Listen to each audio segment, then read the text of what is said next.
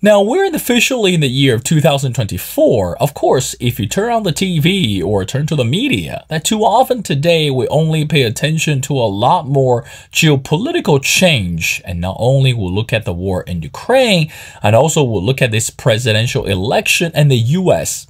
However, but at the end of the day, I think in addition to everything going on, we need to ask the question, what is the real purpose of life? You know, we think about it. I mean, it doesn't matter if we're looking for financial stability or we're looking for this satisfaction from having more family members and friends around in our life.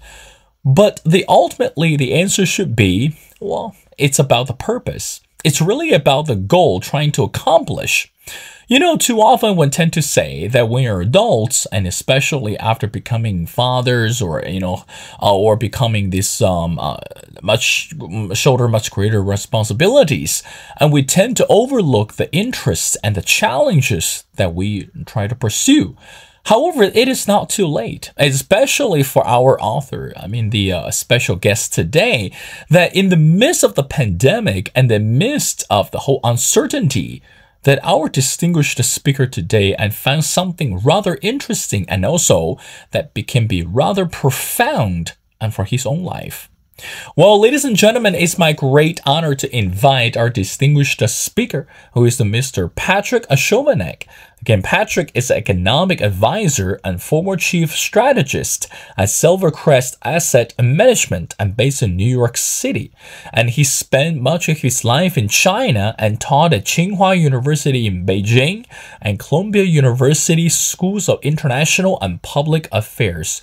Of course, if you're familiar with Patrick, and he wrote a book which is called Cleared for the option for readers to share the curiosity he had about what pilot actually learned and do to become pilot. Well, Mr. Chovanec, and welcome to The Missing Piece. Hi, thank you very much for that very appropriate introduction, because it really touched upon a lot of things that motivated me both to learn to fly and then to write a book about it and share that experience with other people. Of course, Mr. Chovanec. It's a very exciting. Again, I have to say that as soon as I got a handle of your copy of your book and I dive into it, it's so enlightening. And also, again, it triggers so much about the curiosity of flying. But let's dive into it. And also, I realized that you also wrote several articles about your experience of becoming a pilot. Now, let's talk about this.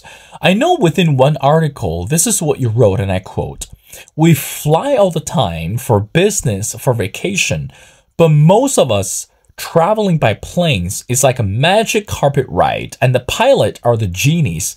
We rarely give much thought to what make it possible, and when we do, it tends to make us nervous." Now, can you help us with better understanding? Again, as a frequent flyer as I am, and also, of course, you are, that it's much easier to get on the flight and enjoy the flight. But meanwhile, that becoming a pilot, can you share with us the story behind the book, that what really motivated you and drove you to become a pilot? And also, of course, how would you explain this whole nervousness that during the experience? Go ahead. So I have been a passenger for most of my life, and not always a very comfortable one. And I never, ever expected to learn how to fly. It was something that I thought other people do who are somehow have the talent for it or are more capable. And that would never be something that I would do. And then the pandemic hit.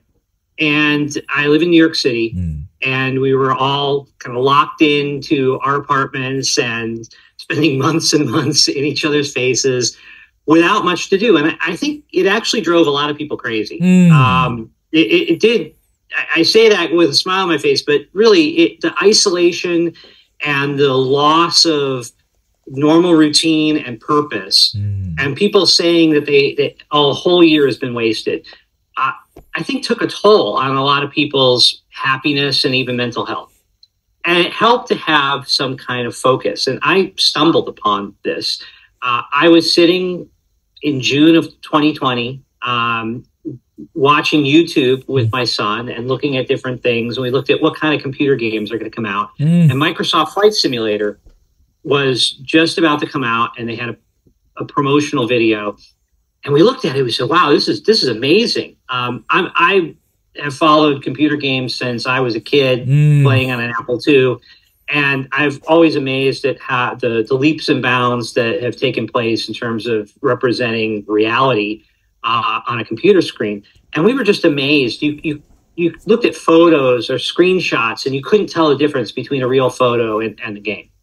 So I said, "Wow, this is kind of cool." And I always loved to travel, and I couldn't travel at that time. And this was kind of a virtual way of traveling. I said, "But okay, we can buy the game, but I'm going to have to learn how to actually fly an airplane, at least on the computer, to be able to do this. I have to learn how to play this game." And I bought the equipment. I said, okay, what else am I going to do? It's lockdown. So I bought the equipment, and I started playing. And as I began playing, I had all these questions. First of all, I actually could land a plane, amazingly, on the computer screen at least. But I had all kinds of questions about, why do you do this? And when do you do that? And how do you talk to air traffic control, et cetera? And I started watching YouTube videos. And then that wasn't enough. So I signed up for what they call online ground school. They used to just teach ground school courses to pilots before they hopped in an airplane. And now it's all online. So you watch a series of videos, you take a series of tests. And I just did this purely out of curiosity to know more about what was happening. But when you're watching these videos, they're saying things like, well, when you're in the plane with your instructor, when you're practicing landing, I thought, well, these people kind of expect me to do this. Maybe it's not such a far-fetched thing. And I signed up for my first lesson in October, actually Halloween of 2020. And a year later, got my license. And I learned an immense amount in the process about airplanes, about flying. Made me feel a lot better about being a passenger because I knew what was happening and what was going on. And I thought that whether you intend to learn to fly or not, some people, they think in the back of their mind, well, maybe I could do that. But then they kind of put it aside and say, well, maybe, but maybe not.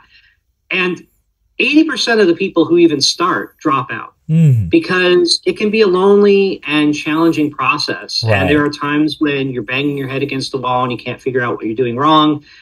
And a lot of people drop out. But even if you're not interested in learning to fly, like I say, flying is something that we all do. And it's part of our lives. And I'm never going to become a doctor, but I read books about medicine. I read books about what doctors do because it's part of our modern world. And I'm curious about it. And learning about it, having some knowledge about it is sort of helpful and even useful at some point. So I thought that there were probably a lot of people who felt the same way, that flying is something we all do, but we don't think about that much. And it's useful to kind of understand what it is that pilots do. Well, Mr. Chovanec, again, it's so inspiring and motivational to hear that a simple taste of curiosity that can motivate all of us to take actions behind our words. Now, let's talk a little bit something deeper about your flight experience. I know in your book, you also mentioned something about we study or how we normally think about the air.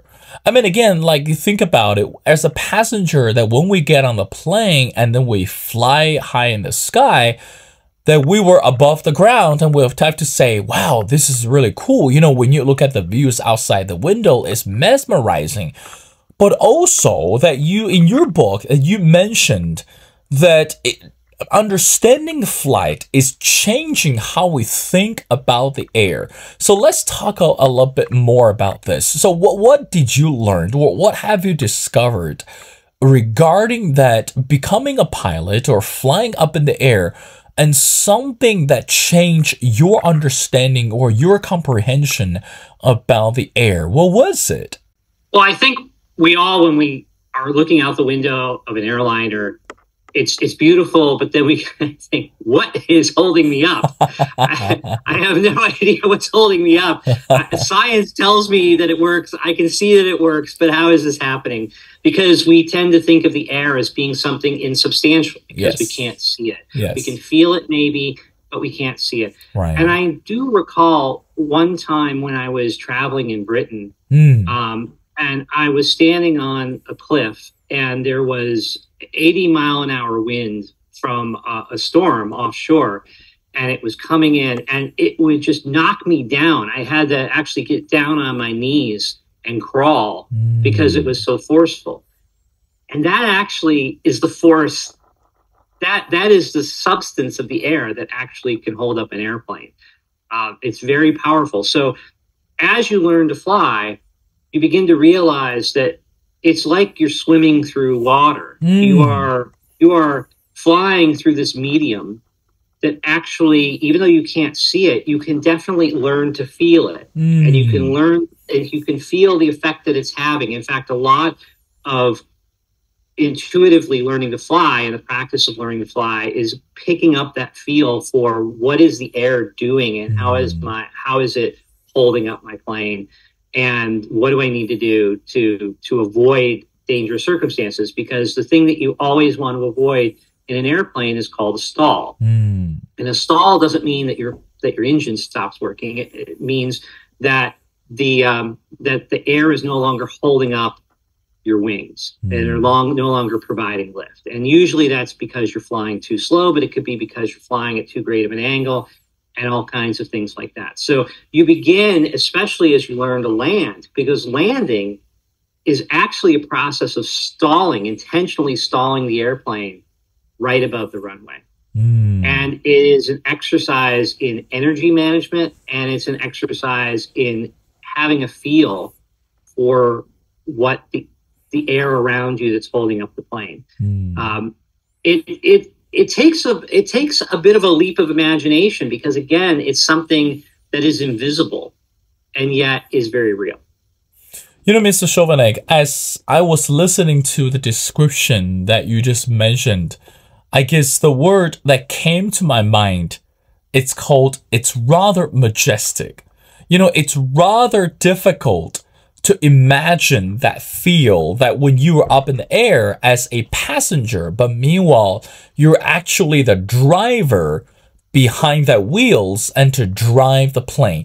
Now, you know, if we can trace back to the history about flying, of course that it's well known that everyone are familiar with the Wright brothers. You know, I think that was the groundbreaking record. That was a groundbreaking, that historical facts that regarding that, you know, again, we are actually humans could actually fly and drive an engine.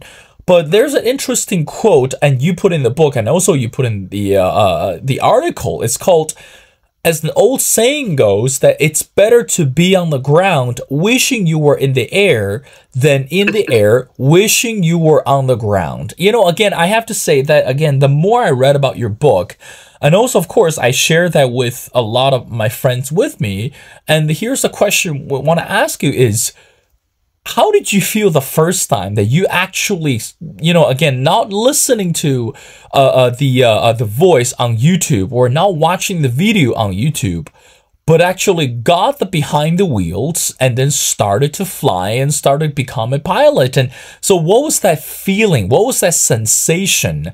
And also, did you ever think about that quote to say, hey, it's better that to be on the ground wishing I was in the air than in the air wishing I was on the ground? Can you talk a little bit more about that? So I should explain that quote actually is about weather and the danger of weather, right? It's not a discouragement to go up and fly, but it's basically saying that the pilot, I didn't realize how much pilots have to pay attention to the weather. It's almost like a sailor.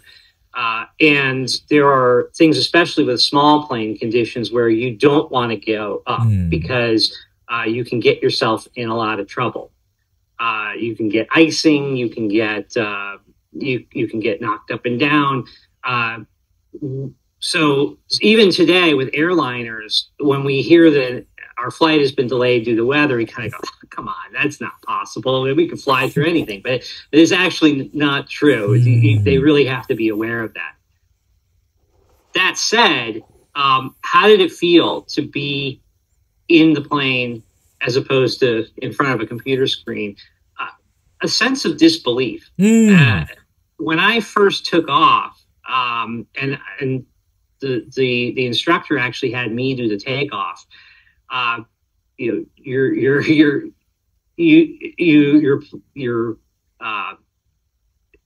you lift off, your wheels lift off from the ground, and all of a sudden you're flying, and you're thinking, this is really happening. This is amazing.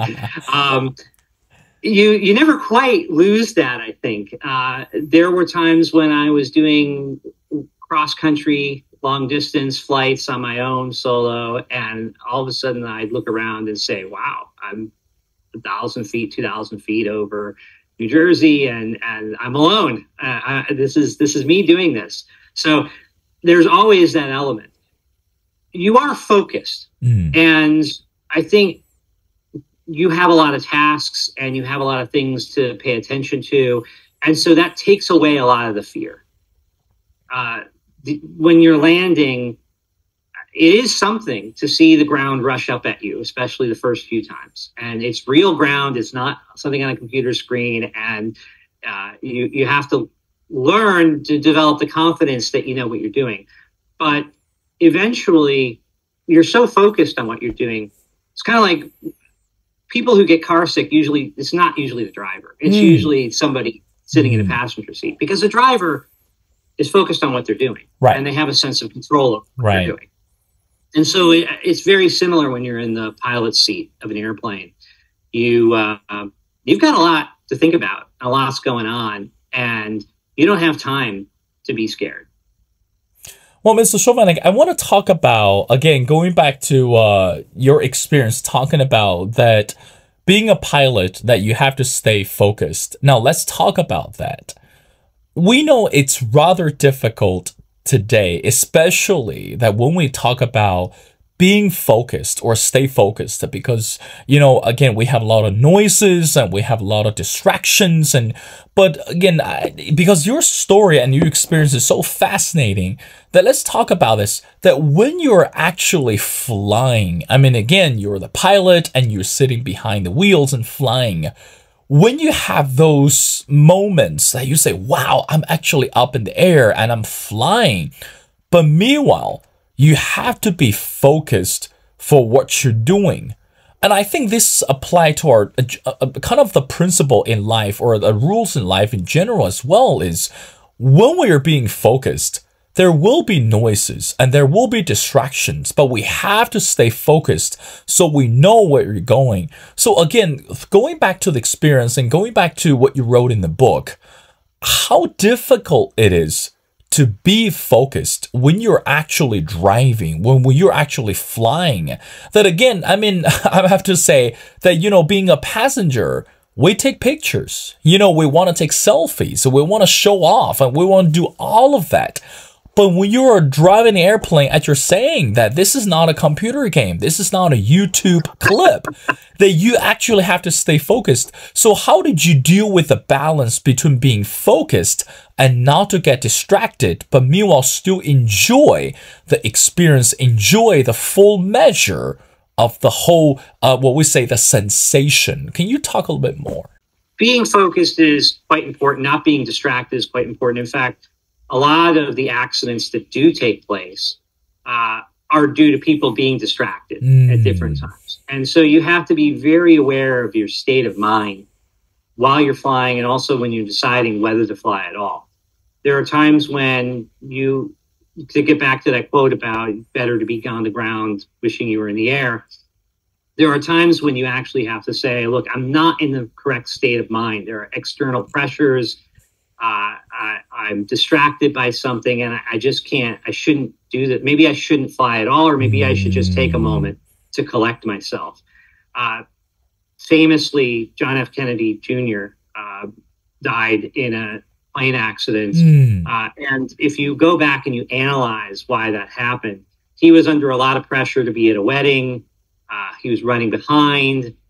He had passengers who might have been talking about the same thing. There were a lot of mistakes that were made because he wasn't focused, and it can cost you your life.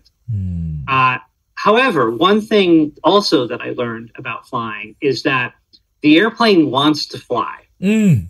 So a lot of people imagine that you have to constantly be on the controls and constantly be telling the plane exactly where to go. That's not quite true. You have to be aware of what's happening, but there's a thing called trim, which is where you spin a wheel and you can basically keep the airplane flying in the same direction it's going. You don't have autopilot. You could have autopilot, which then would do more of that for you. But even without autopilot, you can arrange the airplane. You can set up the airplane so that it essentially continues to fly in the same direction.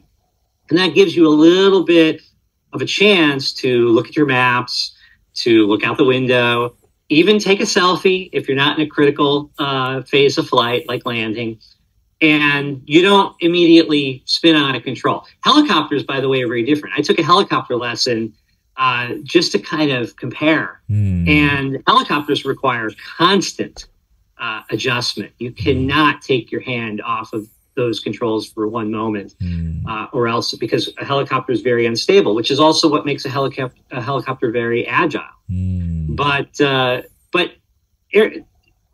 are a lot of misconceptions about airplanes that if you take your hands off the wheel, off the yoke for a moment, it'll go careening off in a direction.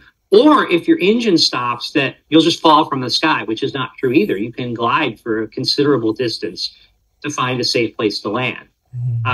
But yeah, you do have a moment actually up there.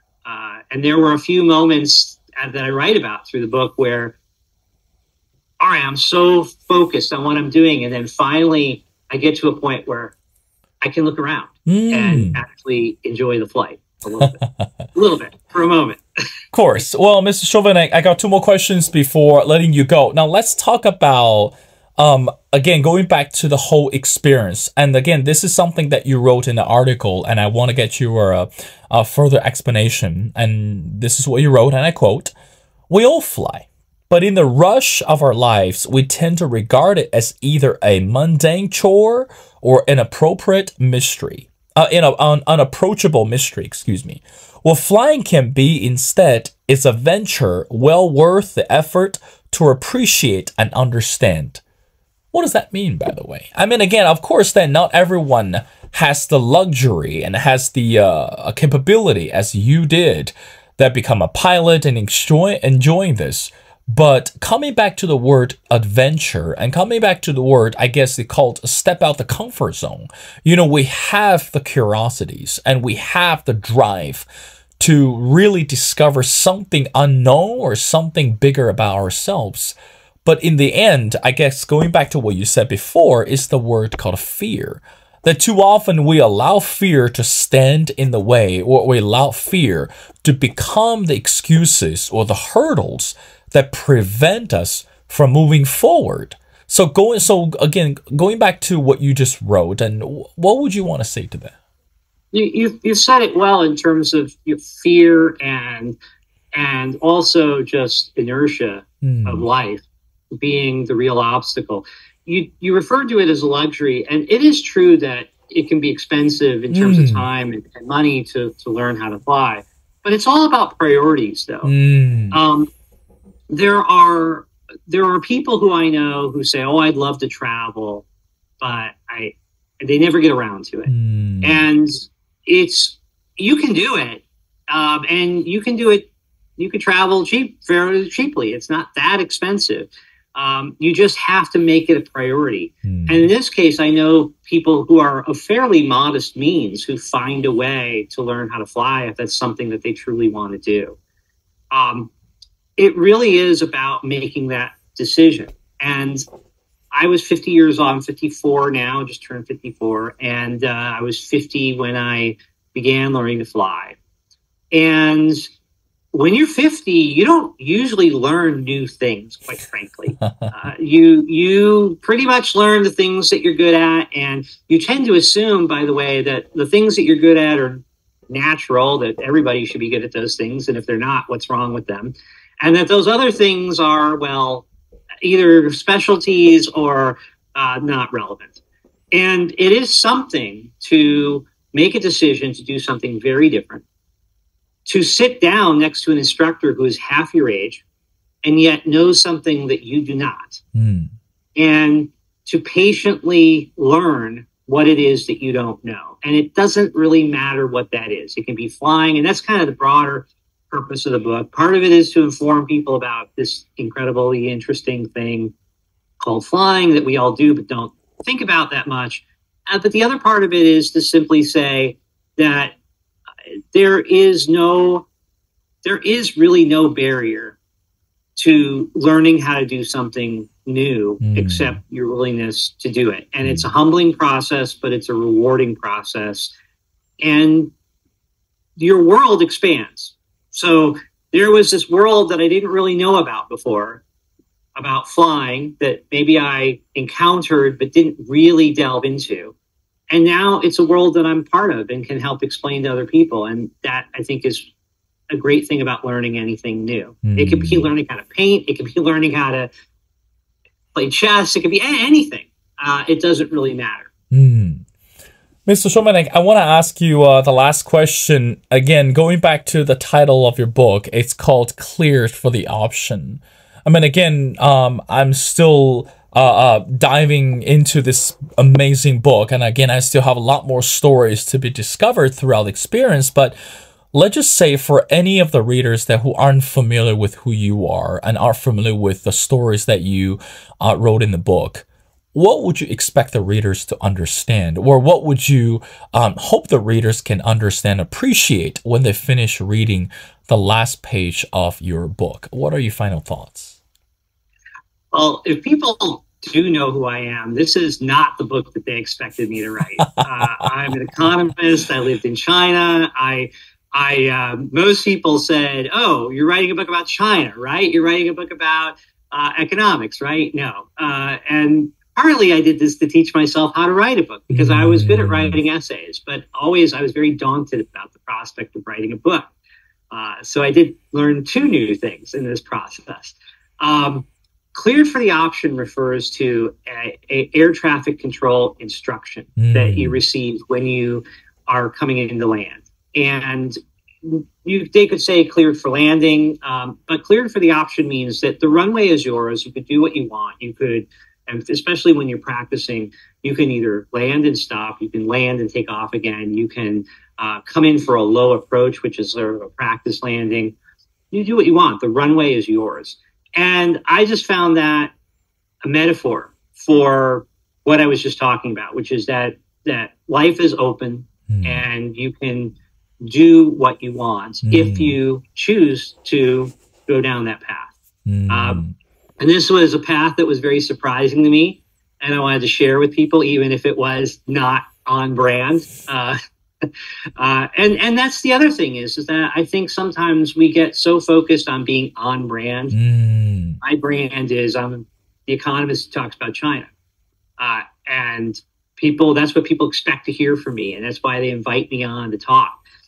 And you can do something that's off brand, but it's genuinely part of you, and that also is part of the takeaway, which is you don't have to be in your lane. You can go into other lanes as long as you approach it in a disciplined way and take it seriously. Because obviously, learning to fly is not something that you just do on a lark. It's something that you actually commit to, and it is a challenging process.